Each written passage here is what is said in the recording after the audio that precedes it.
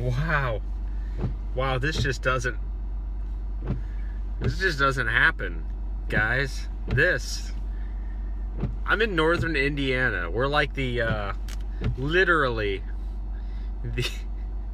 the lake effect snow capital of like the Midwest. I mean, it's either northern Indiana, southern part of Michigan, well, pretty much all of Michigan.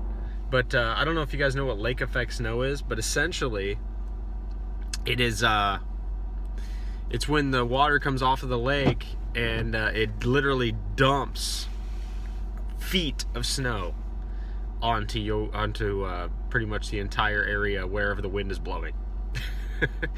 And so this time of year, usually we have like maybe 2-3 feet of snow, and I'm looking at the sun.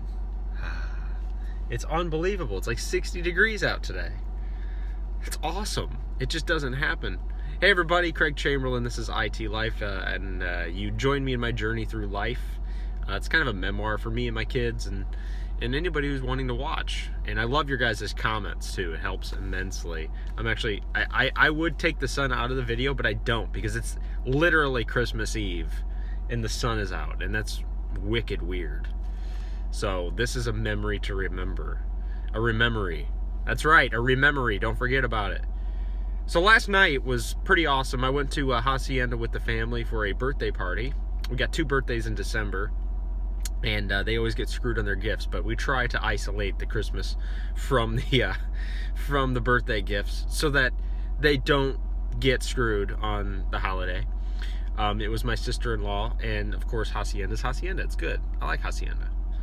Chips and salsa you always fill up on, and then whatever you order you take home and you eat it the next day. So this afternoon I will be eating a chimichanga and a wet burrito. Yay, exciting. But something kind of came up during that trip, and I don't know if you guys ever have this happen to you.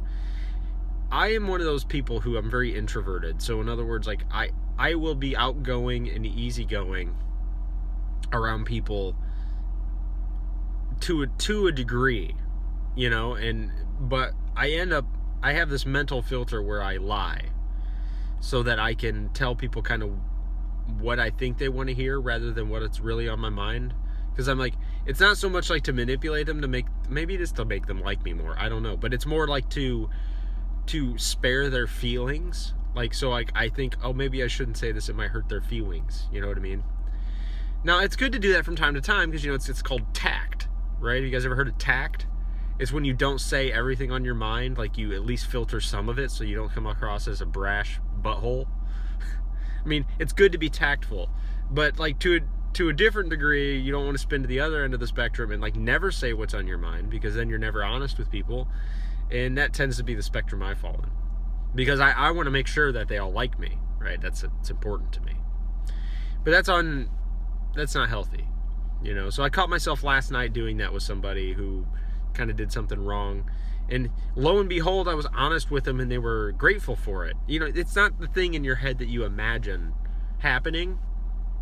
You know, you in my head, I picture being honest with somebody's gonna make them really mad at me and angry. But like, it depends on the person you're talking to. Like, I appreciate when people are honest with me when I say something wrong or do something wrong. But I don't give other people that benefit of the doubt that when I'm honest with them in a gentle or nice way, that they'll be grateful for it. And I probably should do that for people more. You know, it's good to be honest. Christmas Eve, guys, be honest. I mean, that's really... It was just something interesting that I ran into yesterday. It happens to me more often than I would like. The problem is, if you're not completely honest with people, you build up the lies in your head. Like, you know what I mean? Like, you have to perpetuate whatever lies you start with whoever it is you're talking to. And then there's this aloof, passive-aggressive honesty in lies. And that doesn't work either, because, like, you're not really expressing truly how you feel. And I guess the best part is, like, if you're mad or angry about something, just like isolate, pray, think about it, whatever you need to do, whatever your process is, and then approach them in a gentle way. And I don't do this very well, you know what I mean?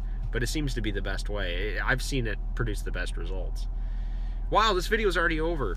Guys, I'm going to go enjoy the sun. And have a Merry, Merry Christmas or Hanukkah or whatever your holiday is for this year. And enjoy your family and try to be honest when it's appropriate. Have a good day.